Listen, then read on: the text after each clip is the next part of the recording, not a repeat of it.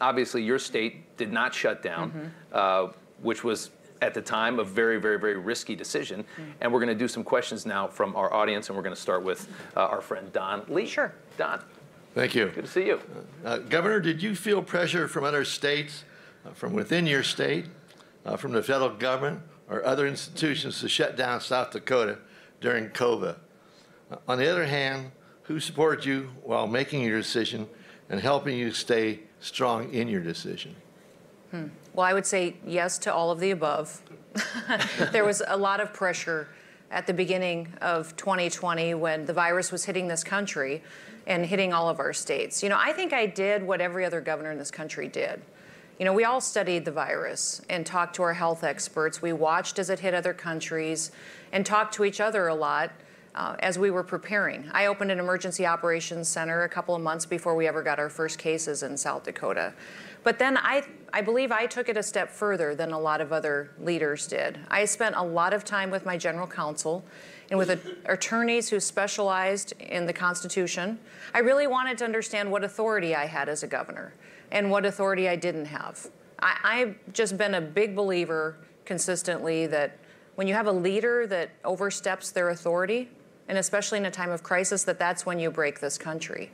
And I didn't want to be that leader. So I stood up in front of my people, I remember on that first press conference, and I told them, I said, listen, I'm going to give you all the information that I have. I'm going to give you the science of the virus that I know, the data, the support, the help that we can do as a state government, but then I'm going to trust you. I'm going to let you use personal responsibility to make the best decisions for your family, but let you put food on the table and keep your business going, take care of your employees as well. And overwhelmingly, our state responded in an amazing way. So we never once closed a single business. In fact, I never defined even what an essential business was in South Dakota. I just didn't believe the government has the authority to tell you your business is because then you're picking essential. winners and losers, right? That's exactly right. And where does it stop? And then never issued a shelter in place, never mandated anything such as masks. I just said, I'm going to trust you, and we're going to get through this together. And we did. It's phenomenal to hear what was happening in our state. I'd say that my biggest support, which was a part of the question, was definitely my family and my faith. Sure. I had a trust in the people of South Dakota. I know their character. They're the best people in the country, and I knew that they knew how to work hard and cooperate to get through challenging times. Sure. And then my family and my executive team in my office, even my healthcare systems, we just all stepped up and cooperated very well together. But I want everybody to be aware the reason that happened is because we communicated consistently. I spent 20 hours a day on the phone, calling leaders, calling my healthcare, and I did it myself. And spent a lot of time. I think that was the key to us, is that we worked together to find solutions and didn't just follow the crowd of what was happening. Understood, yeah.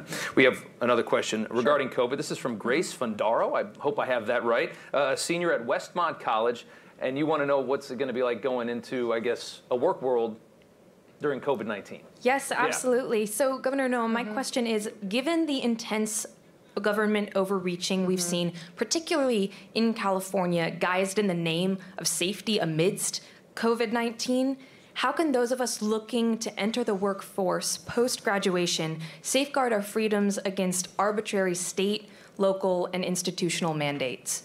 Well, just remember that our founders in this country gave you the power. They trusted you more than they ever trusted the government. And don't lose sight of that. I think that so many times people today are calling on the government to come in and solve all their problems, when really the power was given to the people.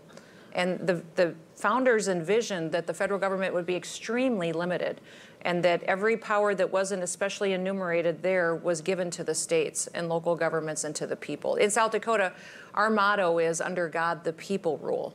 And I did a whole press conference just talking about that state motto and what it meant, and that the personal responsibility that people have to meet these challenges is incredibly important. So, you know, I would consistently thank you for wanting to work.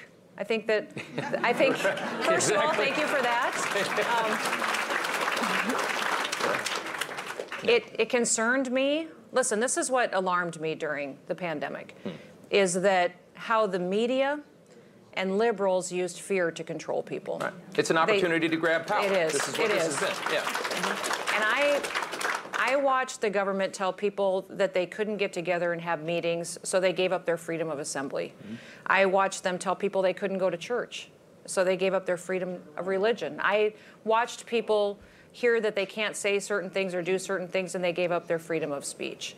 Yeah. People just rolled over and did that. And we need to start educating folks on what the role of government is and what it isn't, and then stand up for your freedoms, because we're just one generation away from watching it go away if we don't consistently teach our children the value of those freedoms and what success they've delivered for this country over the years. Give up a few freedoms, take a few free things from the government. It sounds like a good deal to a lot of people that don't know any better. That's a scary thing. I want to change. I want to talk about the border. We've seen the situation under the Del Rio Bridge in Texas. We've had about 12,000 Haitian migrants that have come up that have been living in South America or Central America. They're not refugees. They've been just in a different country, and now they want to come to a better country, released into this country. They get court dates. Many of them are not going to go to those court dates and just disappear into the country. Our next question is from retired firefighter Paul Miner. Paul, good to see you. Thanks so much. Good to see you too. Thank you, Governor. With the Biden administration's open border policy, along with the recent arrival of people from Afghanistan, how will you deal with this ongoing immigration surge to ensure the people of South Dakota are safe and this does not become a societal or financial strain on your state?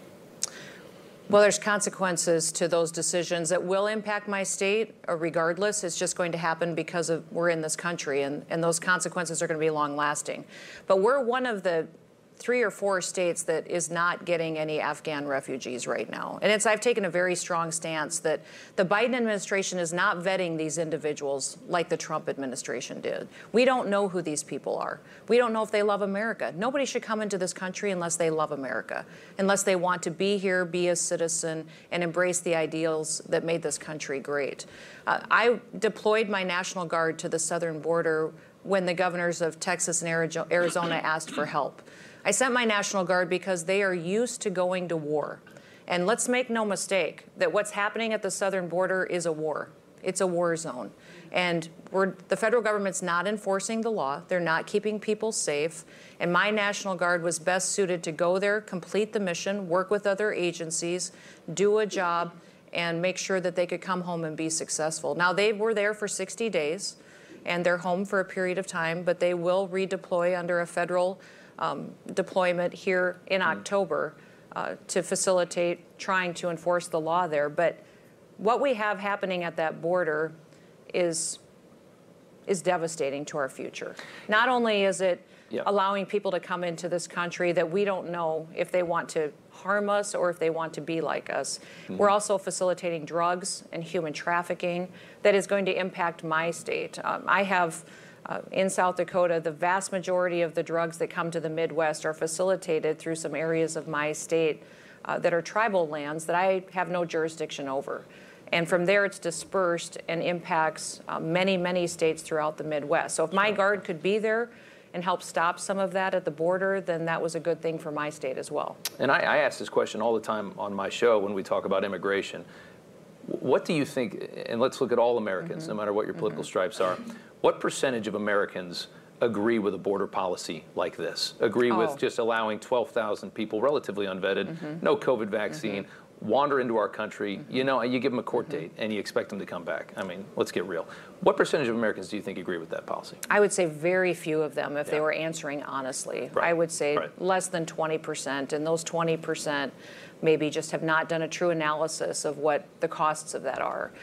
These folks, and even my Guard said that many times, they would go identify illegal aliens. They would be then told to turn them over to Border Patrol. Border Patrol would turn them over to NGOs, who immediately would put them on buses or planes and fly them anywhere in the country to be lost track of.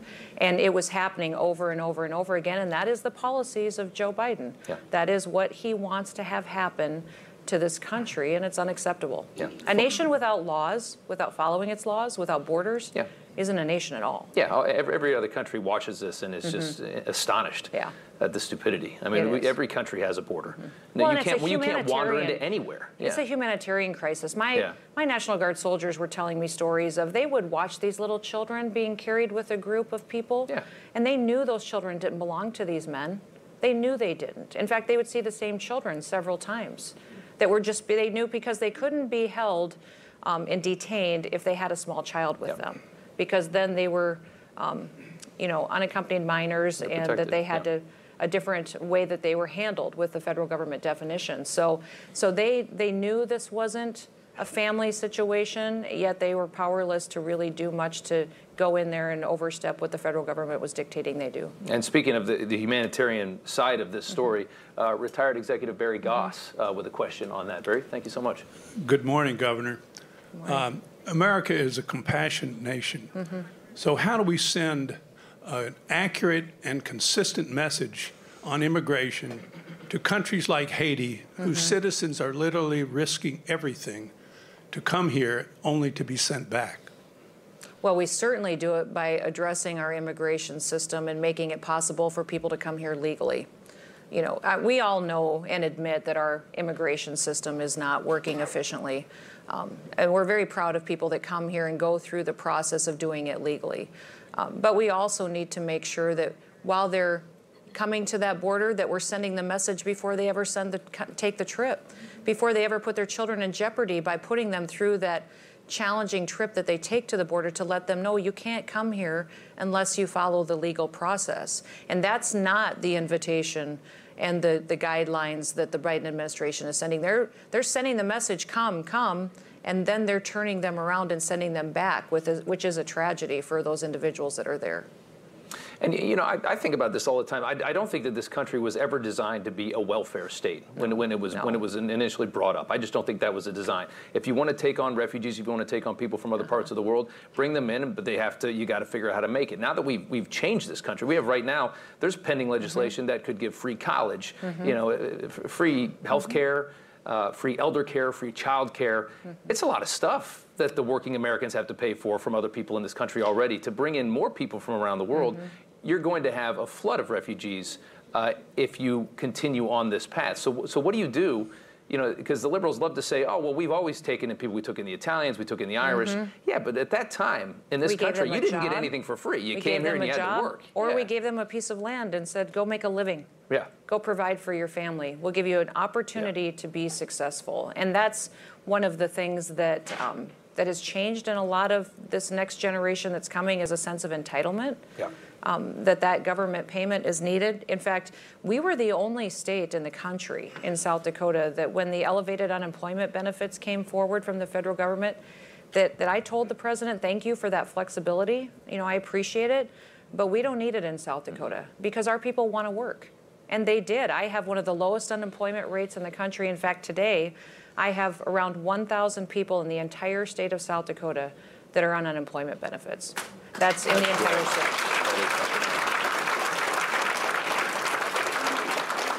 And in all of this, I think the big question is you have a vice president right now who you can tell is just sitting there conspiring about 2024, watching the president fall apart. And you see that, and I think the biggest job she got is the border. It is. And it's just been an utter failure to watch. And we need to be there reminding her that she was given a responsibility, and she was so weak, she wouldn't even take on that responsibility and do her job. She's so weak. And that's the biggest challenge. Listen, in our state, when I ran for governor, I talked about the fact that I wanted to build stronger families, because I think that a lot of our challenges in this country is from a breakdown of the family. I don't really care what your family looks like. I just want you to love each other and support each other. And also I talked about the fact that I believed South Dakota could be an example to the nation, that I believed we could do things in our state that other states necessarily maybe weren't willing to do, and use that as an opportunity to show that what we believe as conservatives really does work. And that's what I think leaders do, is take on a tough job and show that it creates opportunity for people. And what she's doing is, because she thinks it's political baggage, is ignoring the problem and not dealing with it. If you get that job tomorrow. What job? Her job? Border czar. Border czar. Let's fix this problem. Well, I would change the title, first of all. But what are the first things that you implement if you get this job? I would go back to the Trump policies that he implemented to secure that border. We have to have a secure border, and the message it sent was important. So remain in Mexico, Absolutely. no third country. Absolutely. You know, it's like with the Haitians, for example. I mean, you have people that were living in Brazil, people that were living in various Colombia. Yep. I mean, these are not countries that spawn refugees. Right. These are not places where their lives are in danger. And he stopped people from coming that didn't love America. Yeah. He made sure that if you don't want to be like us, if you don't love this country, you shouldn't be here. Yeah. The citizens, the people who live here, recognize that this is a special gift, a special blessing to live in this country. Yeah. You just watched Newsmax TV, America's fastest growing cable news channel, now in more than 70 million homes. You can get Newsmax TV on your cable system or check your cable guide. And if your system doesn't carry Newsmax, call them, tell them you want Newsmax TV, because we're real news for real people.